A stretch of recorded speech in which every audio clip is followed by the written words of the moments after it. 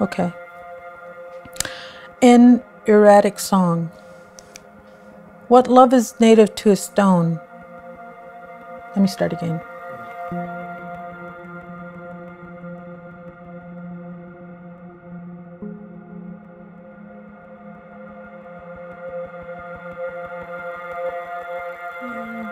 I always find it hard to talk about my work and, say this is what my work represents, because when I'm working on anything, of course, you get all these ideas that are going through your head constantly. It's like, this brings back these memories, and it brings that memory, and it brings this direction, and it brings that voice from that person. So it's like a collusion of thoughts all at one time. And so when I'm asked about my work, it's really hard to sit here and explain in such a simple way that this is what my work is about, because it's all about energy and thoughts and processes, and squeezing all that information like almost into a tube or something, so that you just end up with this line, all this stuff, and it gets pushed into this one line. And so it's like I don't know how to explain it.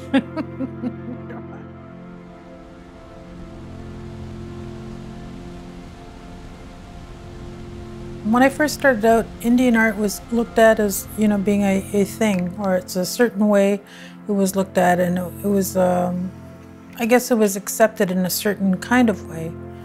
And that really did not interest me. I just thought, there's so many things that we could be doing. My dad was one of the people who thought, how come you don't have any bears in your paintings, or how come there's no turtles in your paintings, or what's to say this is Indian art? And it's something that really kind of confused him for a while. I think he started to understand that if you're a native person making art, then it's native art. It doesn't have to look a certain way or be marketed. That's what it was. It was marketed in a specific kind of way.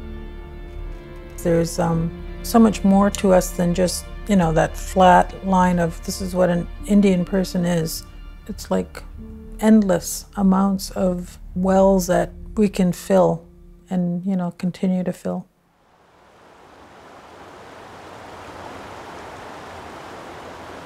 Oh, I love rocks. I've used rocks quite a bit in my work. I'd say about 20 years ago, maybe longer than that, I would come to this river and collect river rocks. I could find heart-shaped rocks which, in a really simplistic way, represented, love and love of nature. So I've used those. I've used photos of rocks. I've used fossils. If you look here in these rocks, I don't know where they were mined from, but there's elements of fossils in these rocks, which I just find is really cool, that you can be sitting on something that at one time, millions of years ago, had life. And that kind of feeds me, that there was life here at one time, that goes beyond my own life. I guess that because it's so common and ordinary, but each rock in its own self is like an individual. They're different, they're shaped differently, they're influenced by the environment that the rock is living in. But I just feel sometimes it's more than just an inanimate object. It's got a personality, and I don't know, it's been here for a long, long time. I made the stand and the pillow, and I got the rock, the heart-shaped rock, and I put my hand on the rock, and I sort of dipped it in blueberries and then put my handprint on the rock. And Daniel made this really beautiful poem. Yeah, he's a poet, and he's a powerful poet. It juxtaposes together with that rock so nicely.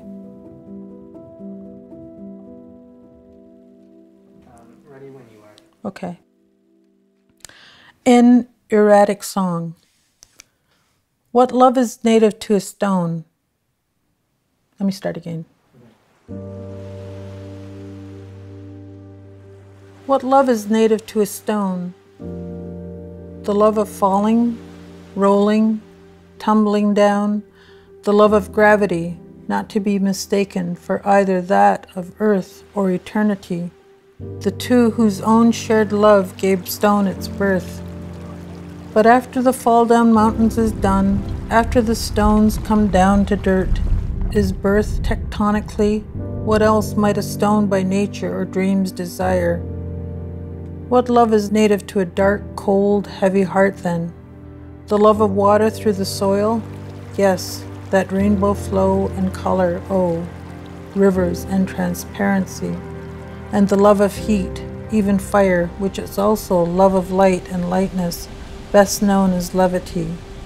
And the love that brought your face up for air last spring, yes, after eons underground.